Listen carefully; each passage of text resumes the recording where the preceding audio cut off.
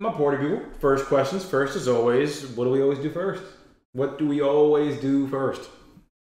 What do we need to do here? Yeah, we got to read that question. We have to read the question. So, starting right over here, it says, hey, look, if 120 gallons of water are already in the container, about how long will it take to fill? Again, if 120 gallons are already there, how long will it take to fill? So you need to really take your attention to what really matters. And it's what always comes after the who, what, when, where, how many, which of the following. That's always the matter there. So here, about how long will it take to fill?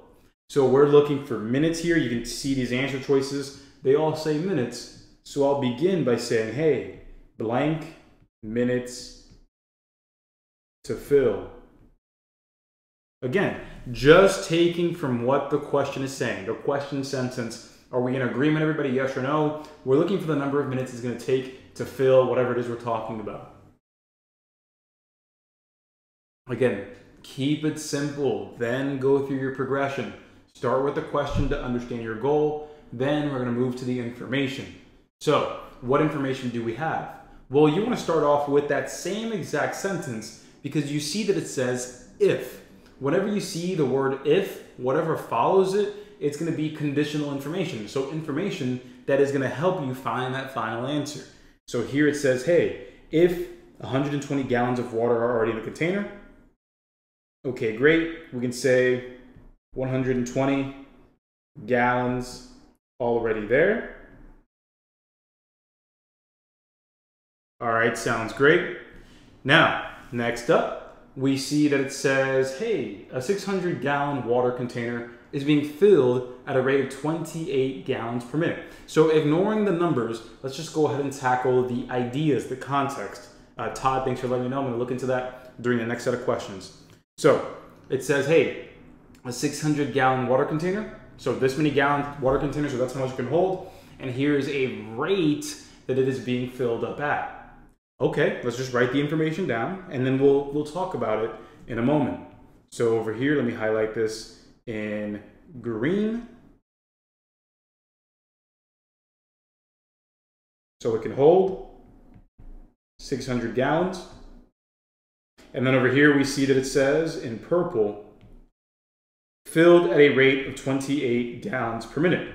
Everybody, they give it away. They tell you the rate right there. So you can say rate, if the fill rate equals 28 gallons per minute. All right, so my party people, there's actually two different ways that you can do this problem.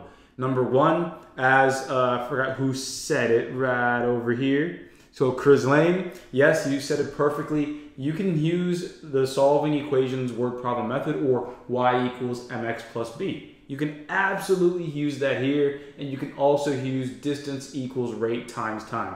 Either one is going to work perfectly fine, and I'm going to show you how both of them can work perfectly fine. So let me go ahead and take this here, make this just a little smaller, put it over there, and let's zoom in. My party people, let's show you first y equals mx plus b. So when we're using y equals mx plus b, my party people, well, the thing is, this is, as long as you know what each of these pieces mean, you're good. You are good. So let me just remind you here, over here, b is what's in the beginning. So that is what's there in the beginning. Your n is going to be your rate. And then y and x, those are going to be essentially the time and the result after that much time. So typically right over here, I'm going to write this in, let's go ahead and say red. So this is going to be time. And then the y is going to be the result after time. So for those of you, no worries, Jay, we're still in the first question. You're good. So for those of you who are not too familiar with this, does this make sense? Y equals mx plus b. B is what happened in the beginning, what you already have. M is going to be your rate. And in math knowledge, it's going to be slope. But then x and y, those are connected. X is the time it takes you to get to y. So X is what you need to go through to get to the Y, the results. So yes or no real quick before we continue. Does that make sense?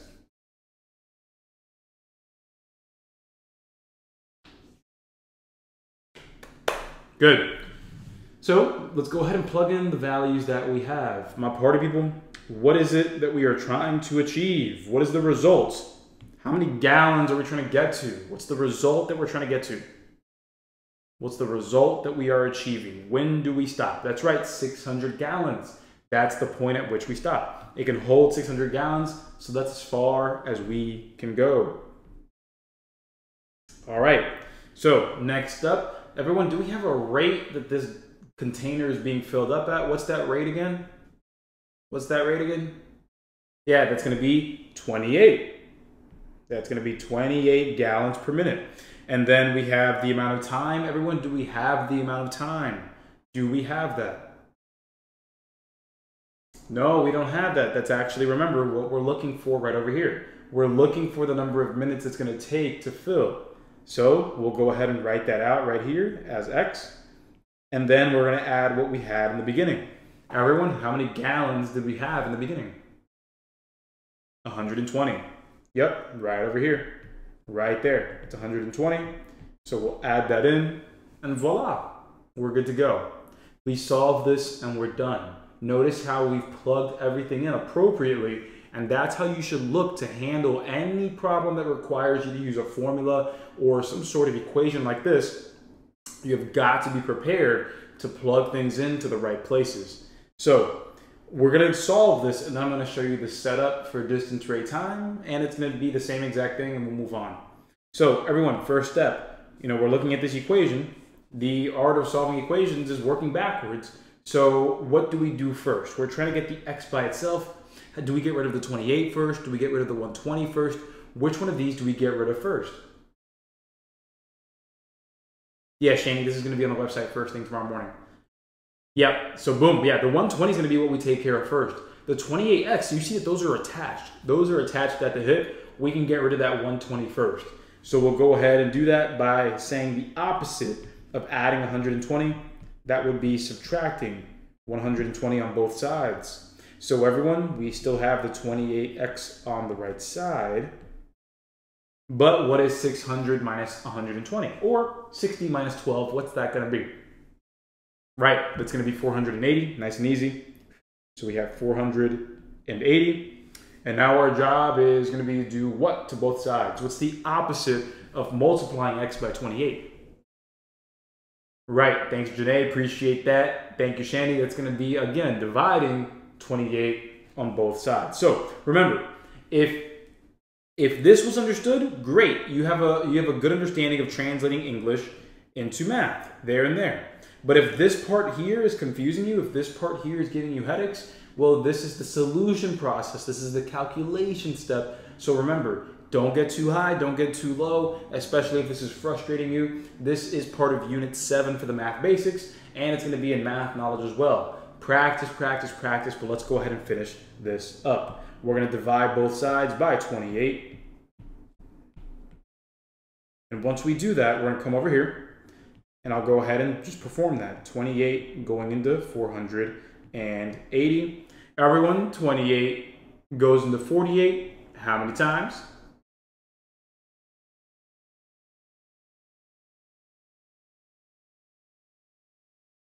Yep, it's going to be 1. So we'll go ahead and have that there. Subtract the 28, giving us 20 left. All right, so we'll go ahead and drop that 0 down. If you had to take a guess, everybody, how many times would you say 28 could go into 200? Because if it's 10, that'll be 280. That's way too much.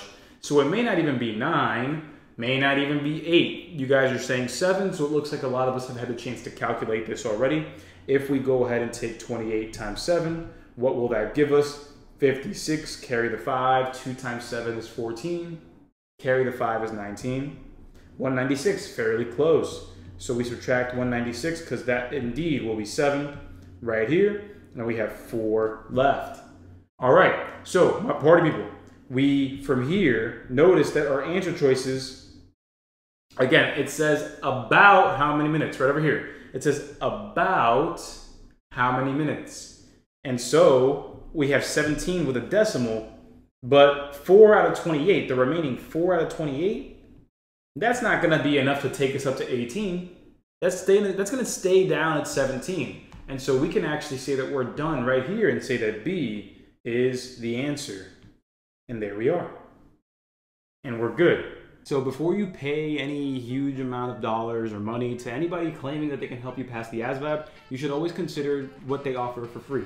With us, we're going to be offering our full program for free for a full week. All you got to do is do that right there or scan that QR code and you'll get access to all of our classes, practice problems, courses, everything for a full week so you know exactly how it works and you have the exact confidence that you need to raise your score.